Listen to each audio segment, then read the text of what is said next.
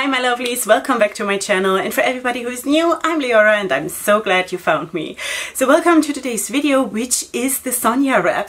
And yes, I'm actually naming this wrap after one of my followers or subscribers, or however you want to call it. Actually, I should call it just a friend, because she's a good friend of mine, and I thank her so much for alerting me to this wrap, because it's gorgeous, it's easy, you just need 2 scarves. You can also do it with 1 scarf, and it's elegant, but if you wrap it differently, you can have it super playful.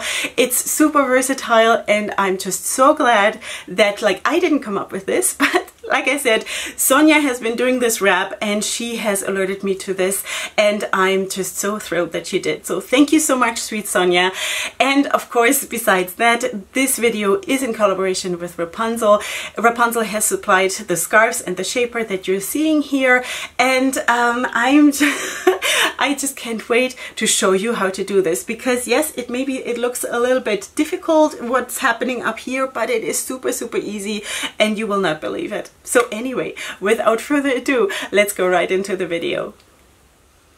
Welcome to the tutorial part, and for that I'm wearing the Wendy shaper. You can use of course smaller shapers, and honestly you might even have a bit of an easier time if you're wearing a smaller shaper, because then you just have more material left over to tuck away, which I'm going to show you in a second. So I am going to start with the Stellar scarf in red, which looks like this.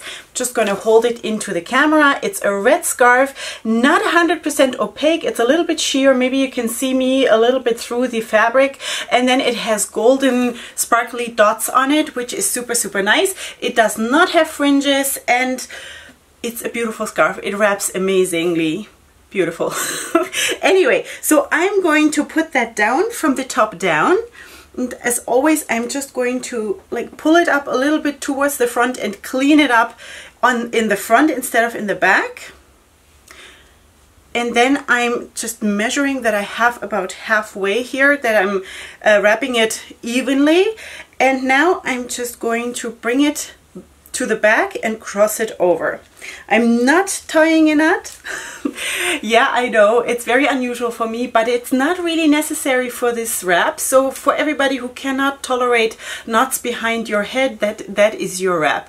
Absolutely. Okay, so you can also do this wrap just using 1 scarf, by the way. Like if you were to use just 1 pashmina or 1 scarf, you can do it too. If you ask me, it's a little bit more special if you use 2, because of course you can use different color schemes to play with, which makes it more interesting, or also use a very patterned scarf and then a very like plain scarf.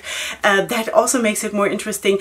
For myself today, I'm of course doing a monochromatic wrap, which can also be super nice, but besides all of that, you can do the same thing just using 1 scarf. Okay, all right, for the next thing I'm going to use the red shimmery, and this is how it looks. It does have fringes. For everybody who doesn't know this scarf, it looks like this close up. It is also a little bit sheer, and it is a little bit like, I remember when I got this the first time and I described it as chainmail. It's a little bit like that. I don't know, I'm going to just put my skin under this. Maybe you can see what I mean.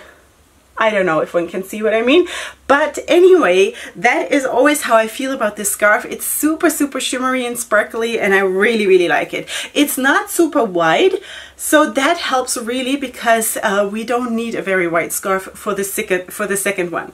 All right, I'm going to fold this now twice.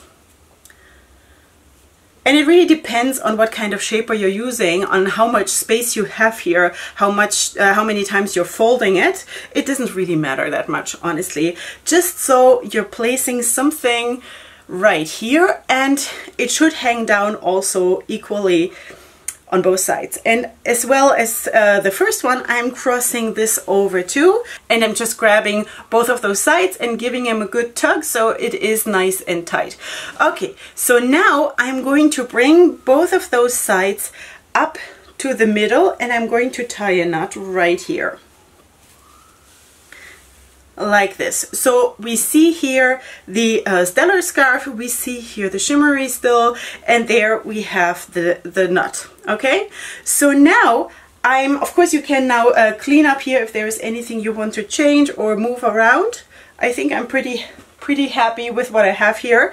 So now I'm going to just tie another knot right on top of the first one. And now here you see that if you have a smaller shaper, you will have more excess material to work with. So for me, it's starting to get really tight, and I'm just going to duck down so you can see what I'm doing. For me, the scarves are basically, this is their end. If you have a smaller shaper, you will have a little bit more material left over to tuck away. But you know that the Wendy shaper is just my comfort zone, so that's what I'm doing. So now I'm just sort of leaning this double knot a little bit to the back, and I'm just going to tuck away whatever is left. So now you know that I don't care if there are fringes hanging out. I personally think that that is super lovely and can add a lot to the look, but you can do whatever you want. You can, like, if you want a more cleaned up look, then you can of course from the get-go use a scarf that doesn't have fringes, or you use a smaller shaper, or you know, whatever you want. So now you can totally play with this in this case like me, who has now a bit of a problem because the scarves don't tuck away nicely because the shaper is too big or the scarves are too small, but I don't think that that's the issue. You can then just, you know, be a little bit more creative and just tuck away everything the way you want it and just play with this, you know. I mean, even this can be like your source of creativity. So anyway, I'm just going to tuck the fringes a tiny little bit away, and that is it. And I think that is a super cool and very easy wrap, and I'm so glad that Sonja alerted me to this wrap, because sometimes the most obvious things in front of you, you don't see them because, you know, you're not thinking that way. So I think this is a super cool wrap, and if you do it again with like different colors or different textures or whatever, I think this can be super playful. And if you wrap it like this, it can be super elegant, and I really like this because it's super versatile. So anyway, I hope you did enjoy this. Please leave me your comments, of course, in the comment section down below. Besides that, if you want to place an order with Wrapunzel, then you can of course use my affiliate code, which is Queen Leorah in all caps and one word. It will give you 5% off your order. Besides that, I would love it if you were to subscribe to my channel, and I want to invite you to come back for my next video, which is on my channel super soon, probably tomorrow. But if you're watching this on the Wrapunzel channel, then it's probably going to be in a week or something like that. So anyway, I am so happy to see you here again, and I hope this wrap works for you. I hope you'll enjoy. I love you so much, and go ahead and sparkle. Hugs and kisses. Bye.